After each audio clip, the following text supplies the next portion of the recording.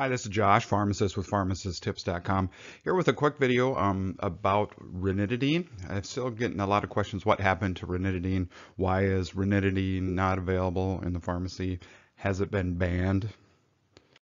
So officially, ranitidine products have all been removed from the market. The FDA has requested that manufacturers withdraw all prescription and non-prescription versions of ranitidine, so brand name Zantac and many over-the-counter preparations as well as prescription preparations.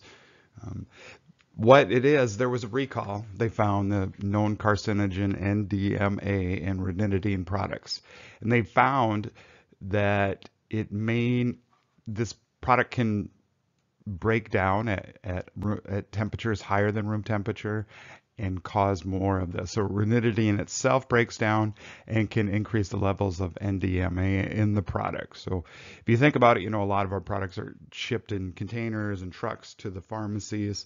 That higher temperature in that setting could increase the amount of this product in the ranitidine. So at this time, they've had it all removed from the market, and it most likely will not come back.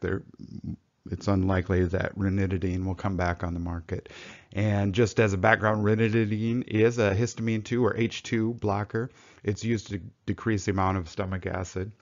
And of course, it's used to treat reflux and all sorts of issues related to higher stomach acid. So what do they recommend? If you still have some, of course, they recommend you stop taking it and dispose of it properly. And you should speak to your healthcare provider, obviously, if you feel that you still need this treatment. Remember, stomach issues can be treated oftentimes with diet, not always, but it is worth chatting with your healthcare provider about seeing if we could tweak a few things and improve the symptoms. In this press release from the FDA, they also recommend alternatives, famotidine as Pepcid, cimetidine, Tagamet, and then the other stronger ones here. We'll talk just a little bit more on the next slide, and then just more disposal recommendations. So again, the other H2 blockers available would be famotidine or Pepcid, and which by far, this is the one I've seen most people switch to, is famotidine or Pepcid, both available in over-the-counter in the US as well as prescription. Cimetidine, Tagamet would be another option. Again, both prescription and non-prescription forms available. Proton pump inhibitors, that'd be omeprazole like Prilosec, esomeprazole, Nexium, lansoprazole, Prevacid. These are stronger, so they will work for those symptoms, but as with all these, whenever you have stomach acid issues, you want to use the lowest dose of the most effective medication.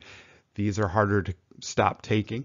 The proton pump inhibitors generally need to be tapered off of those, because if you quit them cold turkey, you can get a little hyperacidity or increase in stomach acid. So certainly a conversation you want to have with your provider if you feel like you still need ranitidine, but you can no longer get it. Thanks for watching. I hope you appreciate this short video. I would appreciate it if you'd subscribe to my channel. Thanks again for watching.